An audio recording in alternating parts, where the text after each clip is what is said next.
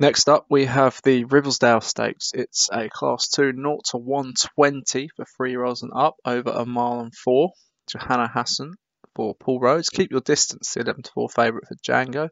Hyperion for Paul Rhodes. Revenge Time for Django. Exhibit for James Shea. Perfection for Paul O'Neill.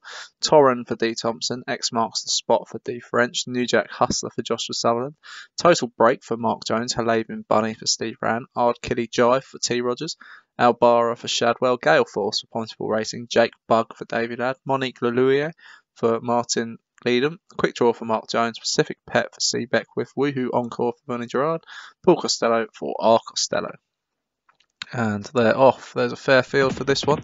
Quick Draw is quick out of the gates and goes to the front, but Revenge Time is pulling alongside.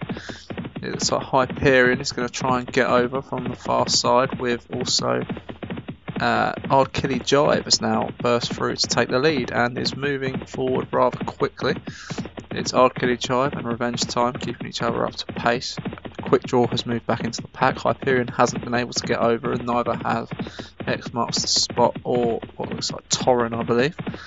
Ard Killy Jive in front by about a length and a half here in the Ribblesdale as they approach the final 9 furlongs. Revenge Time is in second. Torren is very wide outside in third. Halabian Bunny in the middle in fourth. Hyperion on the far side in fifth.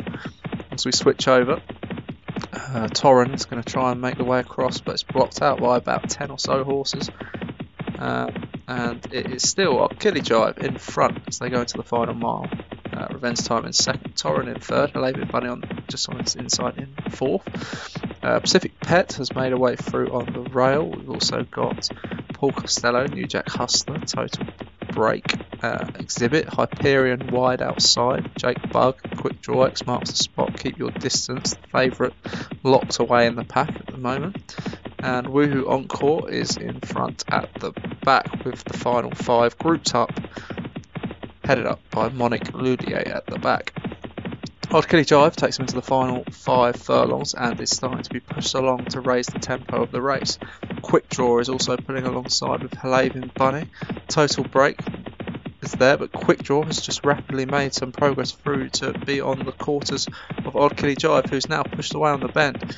3.5 left to go, and it's Ard Killy Jive from Quick Draw who's cantering on the snap there.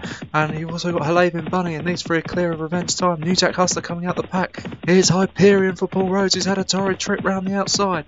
But it's Ard Killy Jive in front, and now there's a line of them coming, and Perfection seems to be making the best way home. And Perfection is about to take this up, going in towards the final furlong. It's Perfection now in front by about a length. Perfection is going down into the final furlong.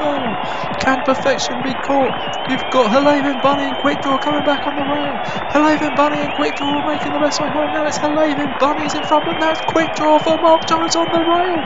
Quick Draw is going to win the Ribblesdale at 16 to 1. He made a good move around the 3 furlong pole, then seemed to get outpaced going up the hill, but stayed right on at the end. Perfection ran really well. Halabian Bunny was a bit unfortunate too.